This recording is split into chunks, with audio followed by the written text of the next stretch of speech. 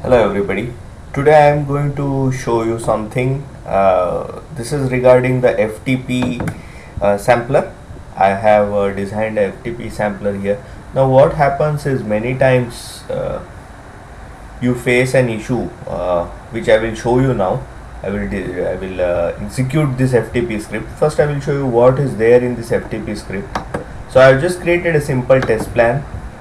It contains a single thread group with one user, the ramp up period is 1, the loop count is 1, and I have made as continue for the action to be taken after a sampler error. Now if you look into the FTP request, I have put I'm going to use a site called SWF WMD, and this is a free site. I will show that site in a moment. So these are the credentials. The username is anonymous. This is a freely available site, so they have provided a common username here, and the password is any valid email address that you can put over here. So I have put one listener, view results tree and view results table. So currently there are no entries in this, since I have cleaned up the entries. These are the FTP request defaults in which I have specified the remote file to be put and the local file. Local file is a readme file which is in my bin folder, and I will show you the just a minute.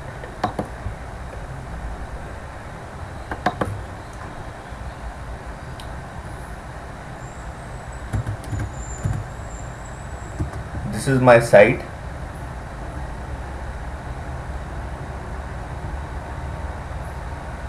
So here, instead of www, if you put FTP,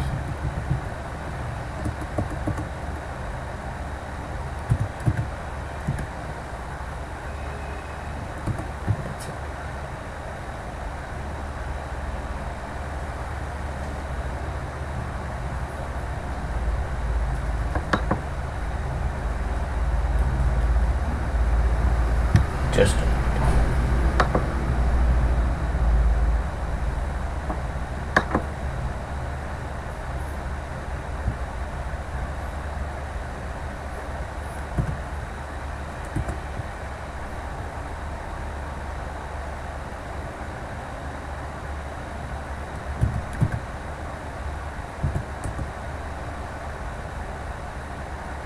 Yeah, this is the site.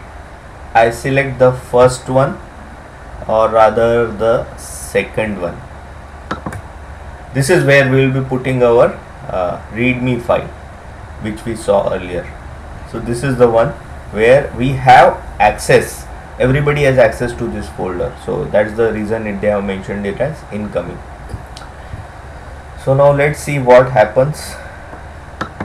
We have this fresh new file readme1234.txt that does not exist on the server. Readme.txt is on our bin folder, which you can see here.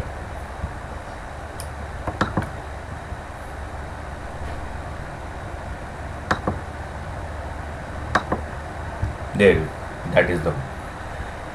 So let's go ahead and run this one. I put my cursor on view results tree and then I run it. There you go. It fails. So this request has failed. Let's see what's in the sampler result. It says java.net.socket exception connection reset. So this is a common issue that can happen to anyone, and I will show you what the solution is. So for resolving this issue, you go to the batch file of JMeter.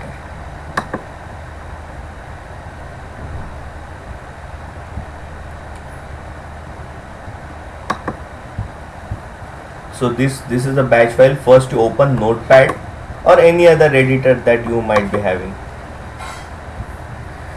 So just drag and drop this JMeter batch file on this Notepad and the file opens up.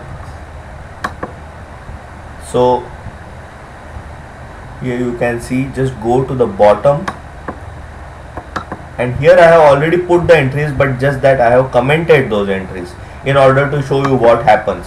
So first entry is where I have set this IPv4 This is a configuration that needs to be done for enabling FTP from your machine. So I remove the rem. Rem is nothing but your comment, and here also I have put a rem over here. This is the argument that you need to pass. So that's it. You need to have one space between the arguments. So now I'll go ahead and save this file. That's all.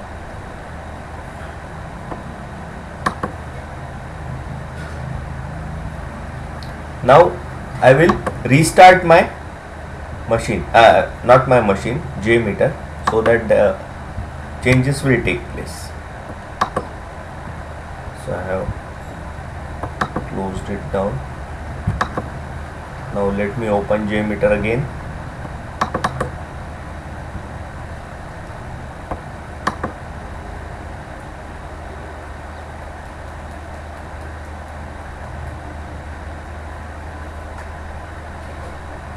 It's opening up.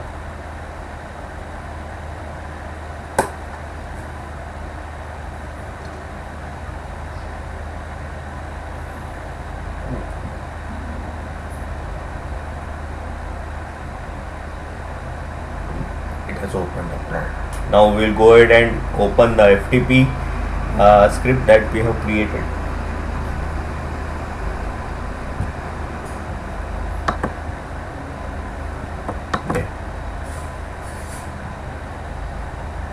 So we don't need to do any changes here since everything is all set. We have everything in place. We just go here, put our put our cursor on view results tree, select it basically, and now we do a run. So now let's see what happens.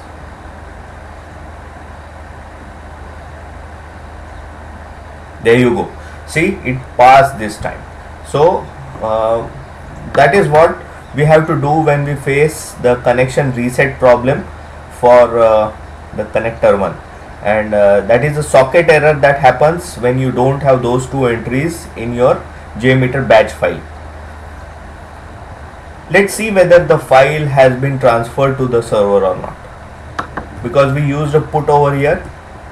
So we will see. Did you notice the readme readme1234.txt has been transferred at 2211. This is 7.4 kilobytes, and if you notice here, then it is also it should be 7.4 kilobytes.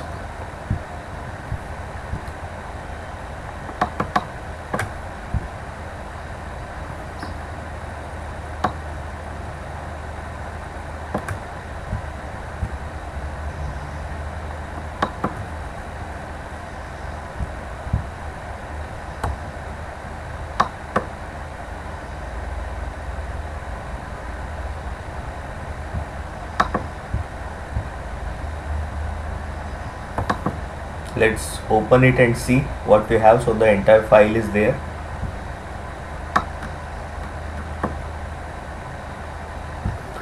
So this is how you do you resolve the issue with FTP. Thanks a lot for watching, and do subscribe to my channel if you like this video.